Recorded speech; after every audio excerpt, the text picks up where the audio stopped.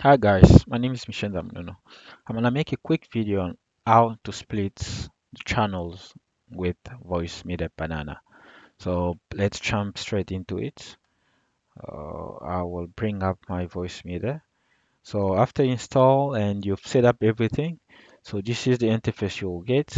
So and what's next?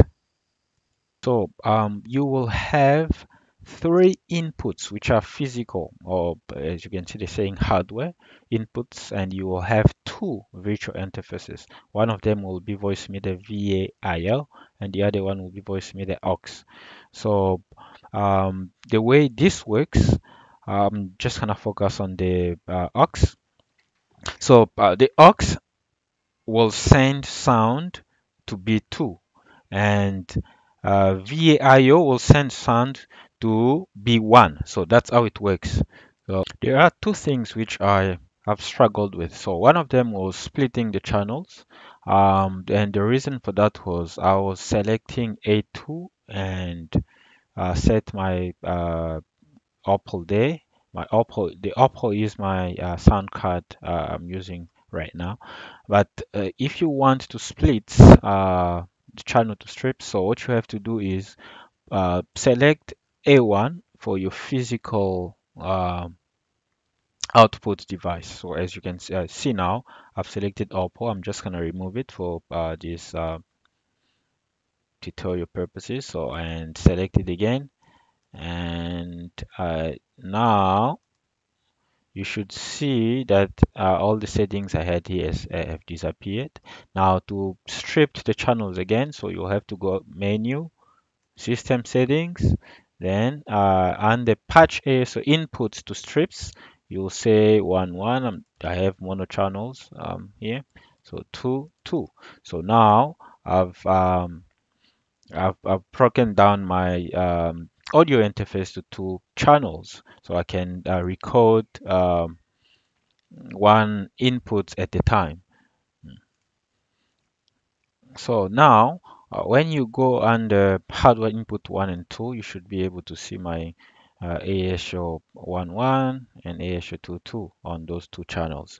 So the second challenge I was having is um, we just started streaming our church services on Facebook and YouTube. We use OBS, which I'll bring on the screen. So we use OBS.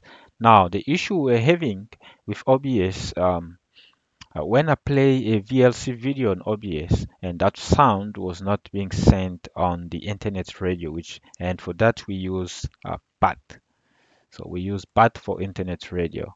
So now to solve that issue, what I had to do is with Voicemeeter Banana still, I had to make sure that I take B2 and under the audio settings of BATs, I had to select AUX.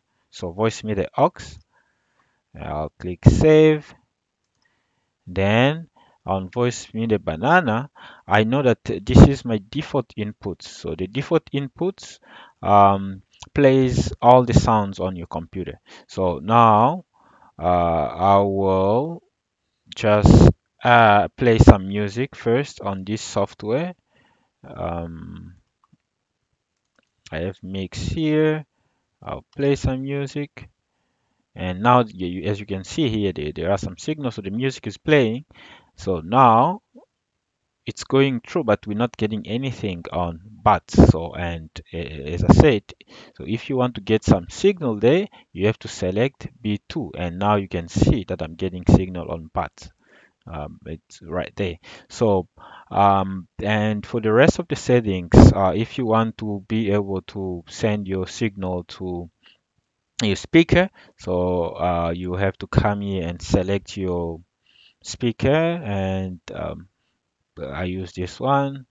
And what else? And what you have to do is, because this is the default sound, you will have to click A2, and now I can hear myself. So there are some music going there. I'll just mute this, And what else? For if you have other hardware, like the hardware I'm using to record the mic I'm using right now is this the Plantronics, and I've connected that here. So if I need to be able to listen to myself, I can send audio to the output. So I have my speaker, and I have also I can set up my output, which is already set up as my so I can also send my audio there. Then when I connect my headphone to my sound card, I should be able to listen to myself.